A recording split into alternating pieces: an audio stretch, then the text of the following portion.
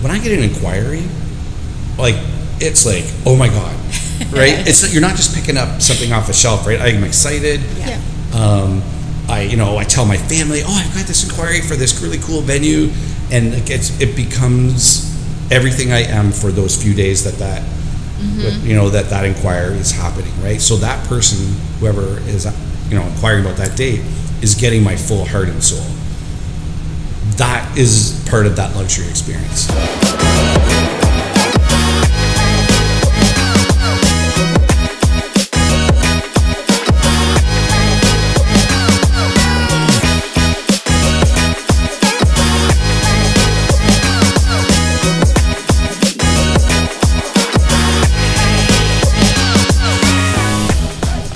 Welcome to Weddings Over Whiskey. I am photographer John Lyons, and I'm here at the Retro Suites Derby Room with Laurie McCarthy from Styled Co. Hey, everybody.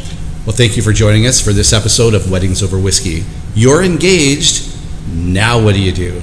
So this is that time of year, right? This is between Christmas and Valentine's Day, which was yesterday. Happy Valentine's Day, everybody. Everybody seems to be getting engaged. So is your phone ringing off the hook? Right now we're really big into planning everything. So lots of phone calls and emails and text messages, tons of questions about what do we do now? Who do we call first? So that's why we have Weddings Over Whiskey, to kind of share some information with you.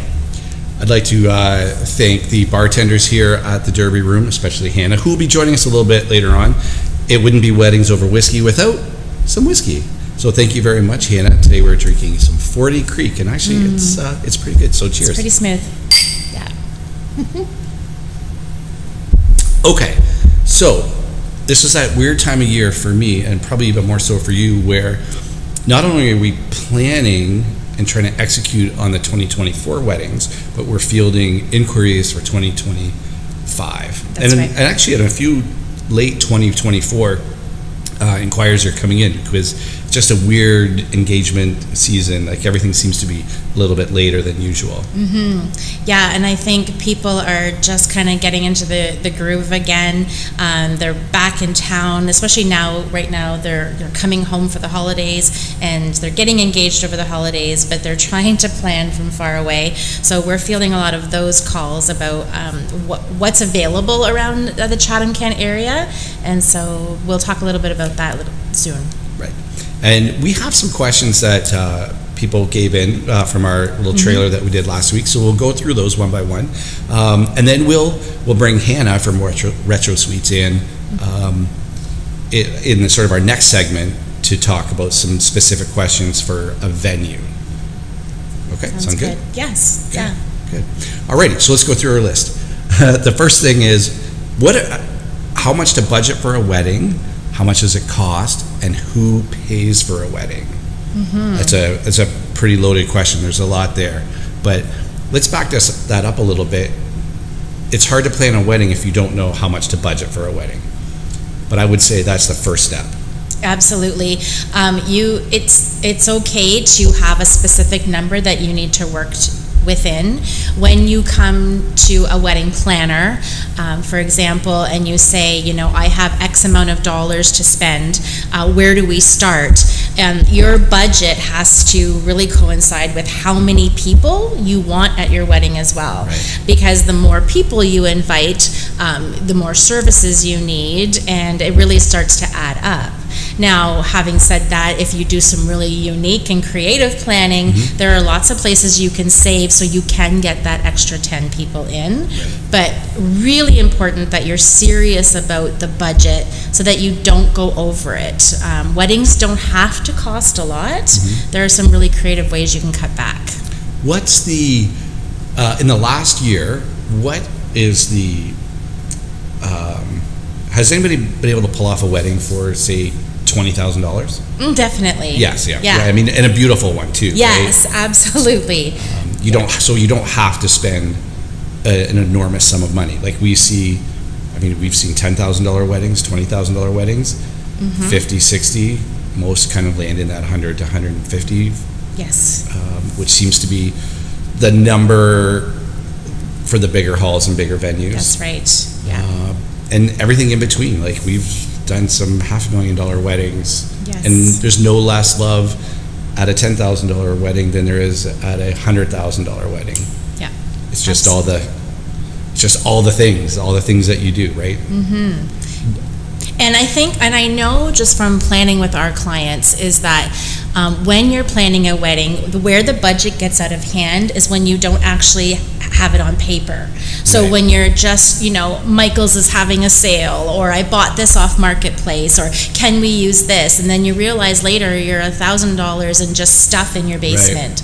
And so people really need to remember that you need to have your plan first of what you want it to look like, so that you're not just buying things because they're available. Right. As a project manager, we call that scope creep, Yeah. right? Where as things kind of, well, you're right. Well, it's just another 1,000 here. But how many times have you heard from a bride or a groom, I'm going to do this, but keep it off the budget. I don't want my fiance to see it.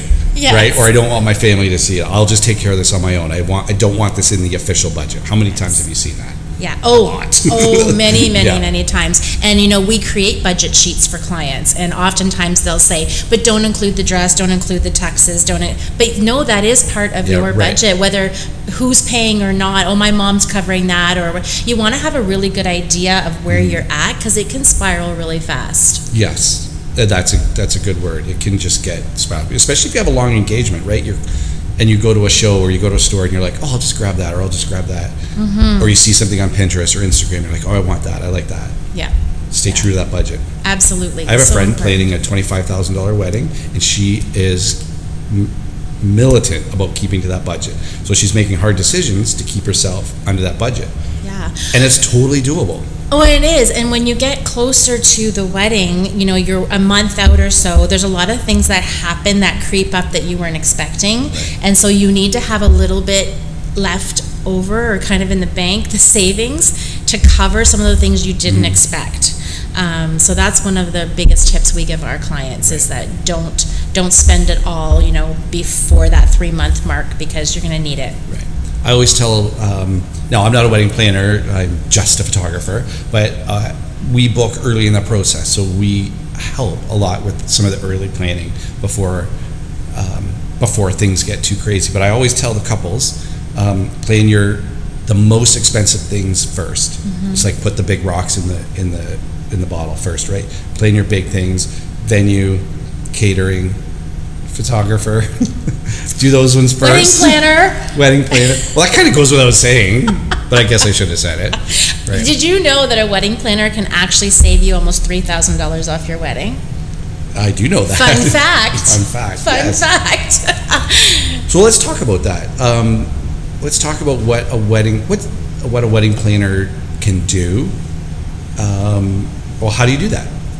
How do I save the money? Yeah. Well, we usually start with a want list, and we start with a needs list, right? So these are the things you absolutely need to have for a wedding. There's a certain template everyone follows. I mean, weddings kind of follow the same format anyways, things you have to do. And then there are things that you want to do, or things that are you wish for. Do you want, there's a difference between silver cutlery that comes with the venue, or do you want that gold cutlery and it's a little bit more? So what a planner does is takes your budget, and it can be full planning, where we actually help. We call it matchmaking in our world. So we matchmake you with your industry professionals. So people who fit your. Thank you for not calling them vendors. I know you caught yourself. I'm on a mission, by the way. I'm just going to tell you right now. You don't hire vendors. Yes, they are technically vendors, but these are people, professionals who, as a photographer, caterer, baker, wedding planner, venue coordinator, whatever. These are professionals, and in most cases, they're creative people. So I love it when somebody says, hire your creative professionals, or your wedding partners, or your.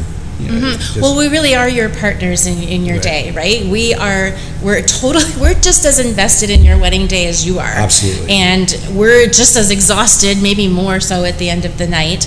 And because we can't imagine your wedding not being perfect, because that's in our nature as being professionals, as we do this for a living 24/7. So so trust the professionals. I think that is huge on the budget. So you get what you pay for is a huge in our world, right? Yep. It's like, so if you have a certain vision, as planners, we match you with that person or that company who can bring your vision to life and eliminate every stressor there is possible. So someone who's done it before many times, has the same vision as you. And then what we do with that wish and the needs list is we look at your needs and what you absolutely must have. And we have connections with other professionals and sometimes some pretty deep discounts. And so what we do is we work with our colleagues, and so we can get you that gold cutlery for the same price as the silverware. So I mean, that's a small example, but it's an important one because it can really elevate the look of your decor, right? You can, and just even with your packages with some of your professionals, that is why a wedding planner can save you. I know that we save our clients a minimum of $2,000 to $3,000 off every single wedding right off the top, and that's more than the cost of a planner. Right. I get that, and it's not that you're trying to cut corners for them. It's just that you're trying to find the efficiencies. That's right. And then if we work with you or any other planner, I will take a little bit off because I know that I don't have to do any planning, and that's hours and hours out of mine. So I'll let you do that, and sure, I'll take that out of the off our fee. Right. But at the end of the day, you have a budget. Who pays? What's the rule? When we were coming up, it was the bride's family paid, but I don't know, that's not really a thing anymore, no, is it? That isn't a thing. It's 50-50. Where I'm finding in my experience a lot of couples paying for themselves, and the families kind of chipping in where they want to or need to. But that really is a personal decision on who pays and really where the venue, where it's being held also. If you're having a wedding that's not in your city, a destination wedding, I do find in my experience that whoever, like the family that's in that city, tend to give a little bit more. They're more involved in it, but there's no rules. There's no rule at all about who pays, and not even like the rehearsal and all like what we used to do way back in the day. It doesn't exist anymore. Good. Because I have 3 daughters, so that's good to hear. That's good to hear. You started talking about wedding planner, wedding coordinator, but we'll answer the rest of that question when we bring Hannah back. Okay. Because as a venue coordinator here, there's the planner, the coordinator, then there's the venue coordinator, and they all have different roles, yet they all work together. So we'll talk about that in our next segment. So where do I start the planning? What's the venue, the planning, other vendors? We kind of answered that already. Yeah, there's 2 ways you can go at that. Is if we get a lot of people who come, they're engaged. The first thing they do is hire a planner because they know that the budget's going to be met, and then we help them kind of slot in all the professionals. Or really important is probably your venue, and like you said, the more expensive professionals too, but the venue for sure.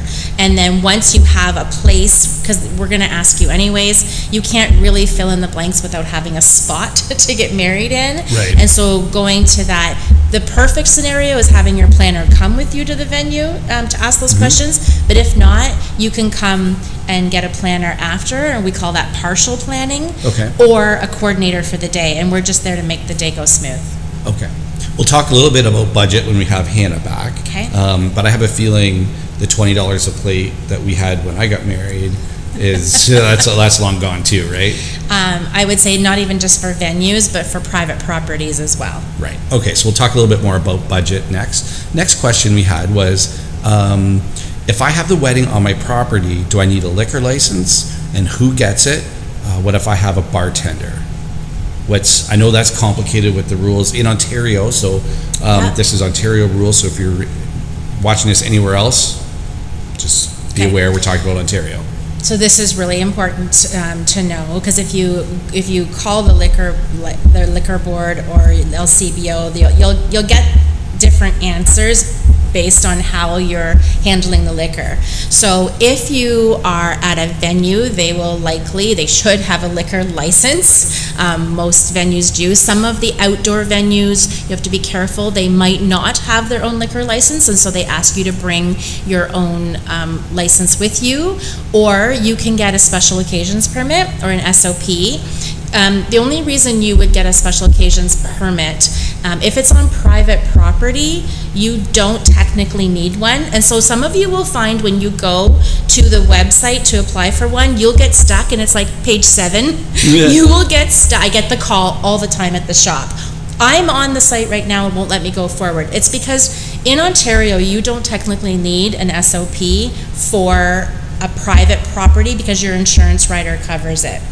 Your insurance rider for your own house insurance, or do you need special insurance for an event? No, so there's two. So one, you can extend your rider, which will cover everyone being on your property, but it's really highly suggested that you get PAL insurance, so party and liability, and it's not very much money. I think it's $145 or something. It's very little. You can get that through your own insurance company? No, you go to pal.com or something. Okay. But I can put the link up later. But we highly recommend that. That just covers if anyone gets hurt or on your property, but it doesn't cover your alcohol. So going back to that though, the only reason you would get an SOP is if you want to buy all your liquor on the special occasions permit. You can return it after the wedding if it's not used. Okay. But if you don't have an SOP, you can't return it. Got it. So talk to a planner, because it can get, depending on where you are getting married, there's specific rules. So if I have a party, like we saw through COVID, and even last year, we had a lot of outdoor weddings in backyards or farm properties. So if I have that on my personal property and I'm not selling, correct, I don't need an SOP. No, and you don't, if you aren't selling the liquor, you don't need a liquor license. That is for people who are selling and making money. Like at a stag and dough. A stag and dough, you would need your own liquor license unless you're holding it at a hall who already has it. But likely they won't extend their liquor license to you anyways, because you're making the money, not them. Got it. Mm-hmm. Okay, it's complicated though. It is. Be sure to ask somebody who knows about that. You don't want to get caught. They do. I have been many weddings over the last few years where the authorities have shown up looking for your paperwork. So as a day of coordinator on private properties, I always have the paperwork in a binder, and they have shown up, and we have been able to produce it. Okay. What do you book first? What vendors? Creative professionals. Yeah, I know, I caught myself.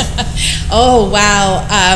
I don't think there's really any order, but I believe, well, if not a planner, which you don't have to right away, but I would say your venue for sure. Yeah, 100%.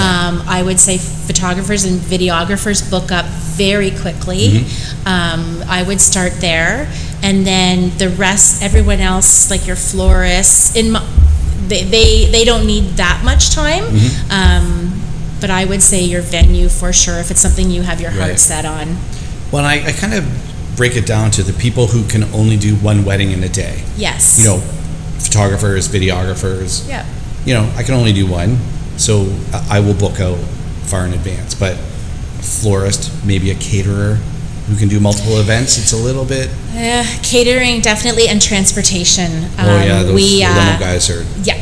Especially the really good, reliable ones that get booked up all the time. I would definitely book that early. Okay. All right. Anything else that you want to add before we take a little break?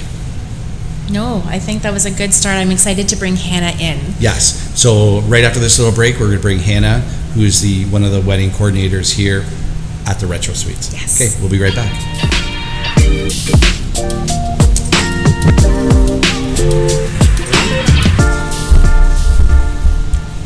And welcome back to Weddings Over Whiskey. This is still my first, but Laurie's third, so that's why she's a little bit more giggly than normal.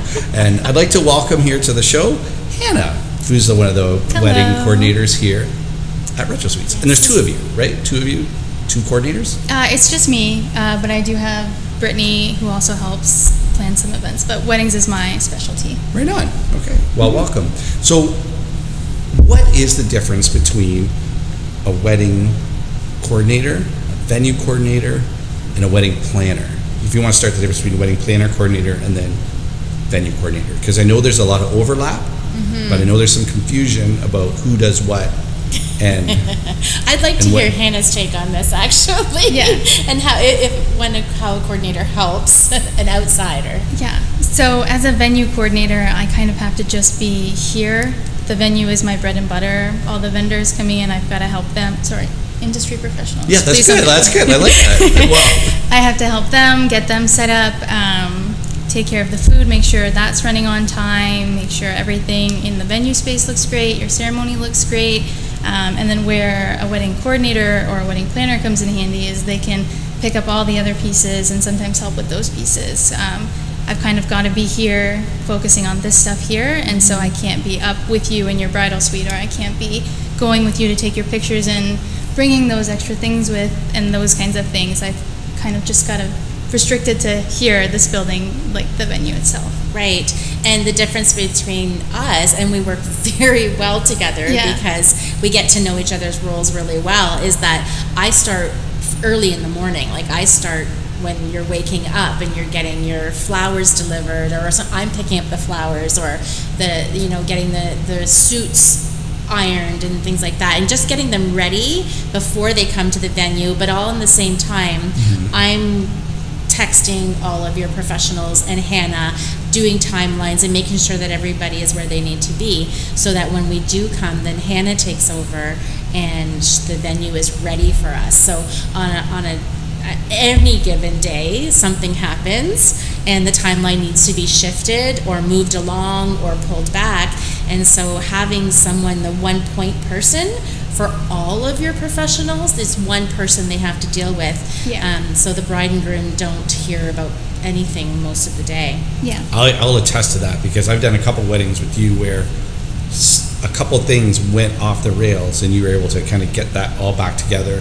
Nothing serious, nothing major. The bride had no idea, or the couple had no idea that anything was, they thought the day was perfect. And when we talked to them after and did our little post-mortem with them, they had no idea. He said, if you only knew how important your wedding coordinator was that day to keep things, I just call it a little bubble, right? A bubble wrap around the couple. And I think I don't think people realize, even the clients that we've had together too, how much you and I talk that week of the wedding. How many text messages go back and forth, and how much give and take we both do, right? Can you do this pretty please? Yes. And then especially when we're in as decorators also, it's just really nice having that close relationship. And I think some of my clients have said, we're so happy when Hannah says, oh, we know Laurie. And then all of a sudden the pieces fall together. And I think even as an industry professional, to hear a familiar name is coming in to like my venue, it's like, okay, great. I know their expectations. I know exactly what they need.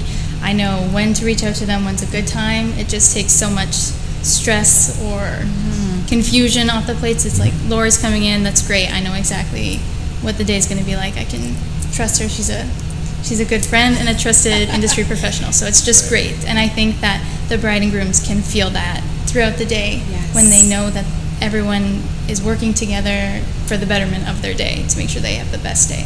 Absolutely. It's so important that your professionals can actually do the job they were hired to do, right? And so often our roles get stretched a little when there's someone missing out of the equation.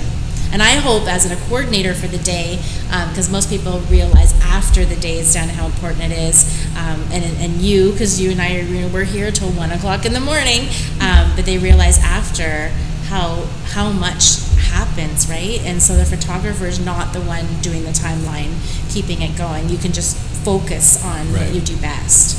And that's why I like working with both of you. Yes.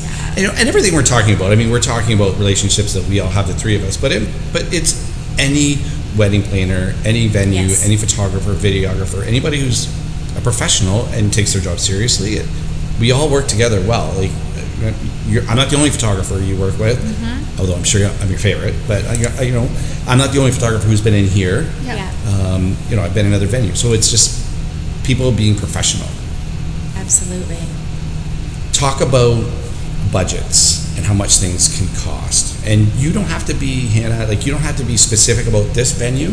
You can talk general, you can talk whatever, but I just got engaged. How much is a wedding here going to cost me? Yeah, it kind of depends on what you're looking for, and that's kind of what the Retro Suites is all about, is being accessible. So if you want that big, luxurious wedding here, that's great. That's something that we can do. But if you want something small or intimate, we have smaller spaces that can accommodate you. We really just want to work with the couple to do whatever's going to be best for them, whatever's going to work with their budget. We're open with what our costs are, but we're also open to you sharing your budget with us so that we can work within it. No menu is set in stone. If there's something you don't want on the menu, we'll take it off and give you a revised price of what it looks like without it on.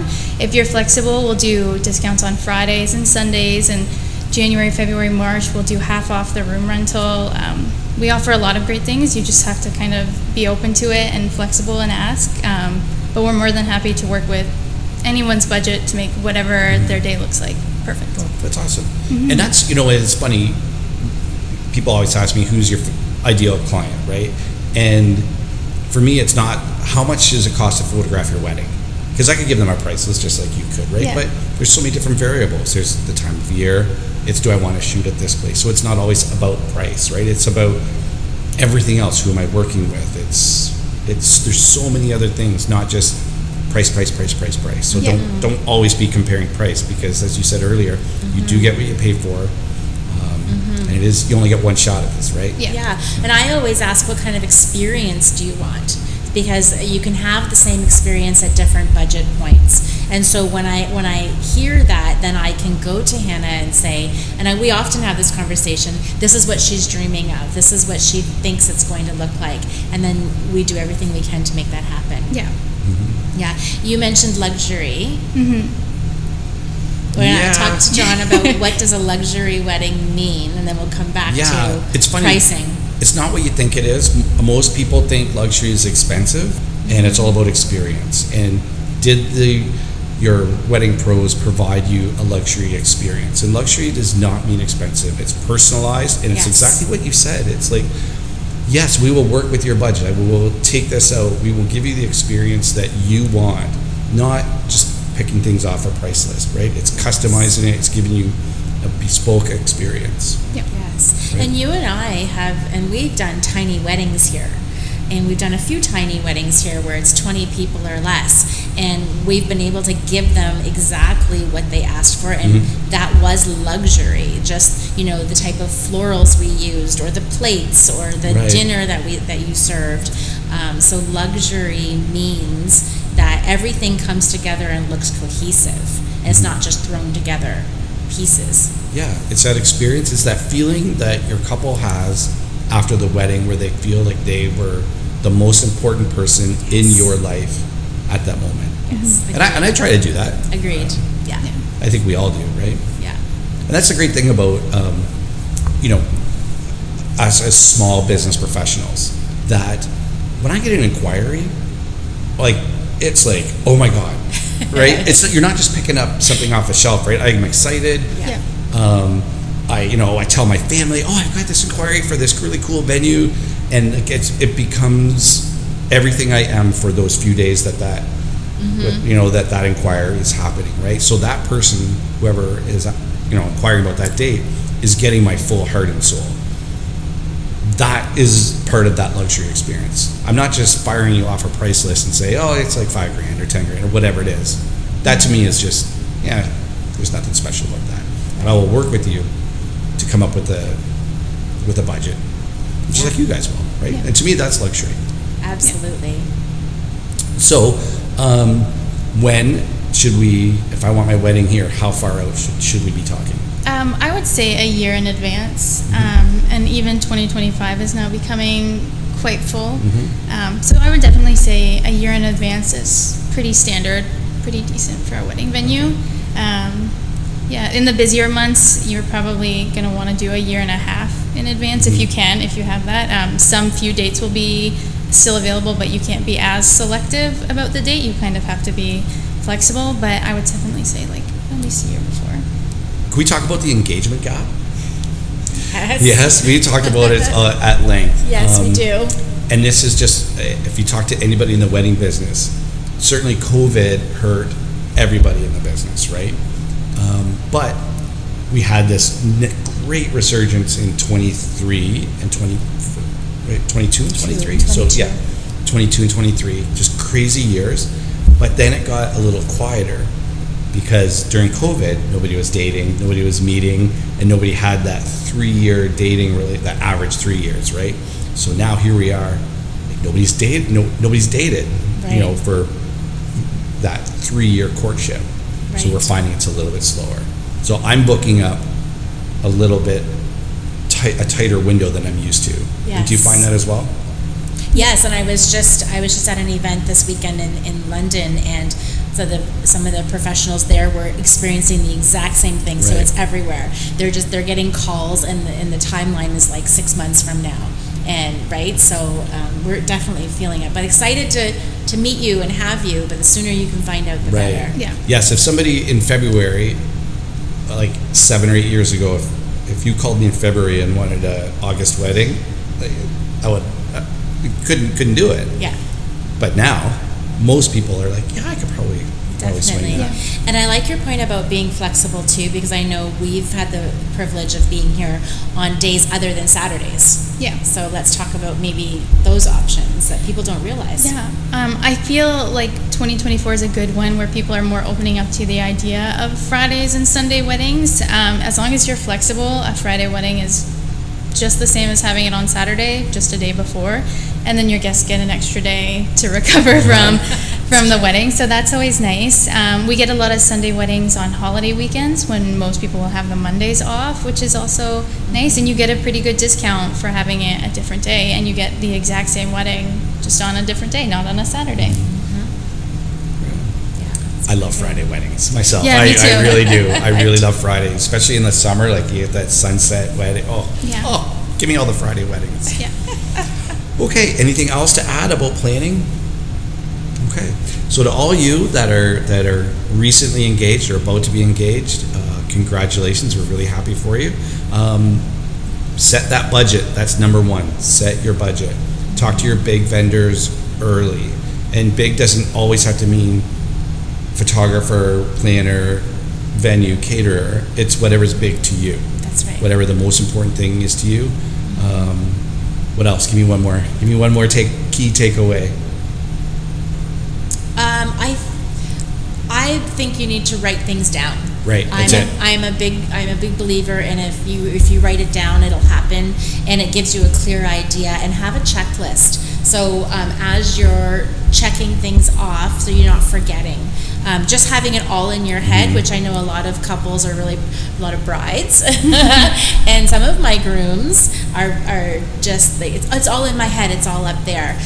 That's a lot to keep up there. You need to share your information. So share it with people, otherwise it can be very stressful. I think just 3 couples this week alone just telling me how stressed they are already, and they only just started. Yeah. So we don't want, weddings aren't stressful. They're just busy, right? There's a lot of elements to it, but they should not be stressful at all. Right. Okay. Thank you very much for joining us on our episode of Weddings Over Whiskey. Okay. Thank you very much. Cheers, everybody, and we'll see you later. Happy planning.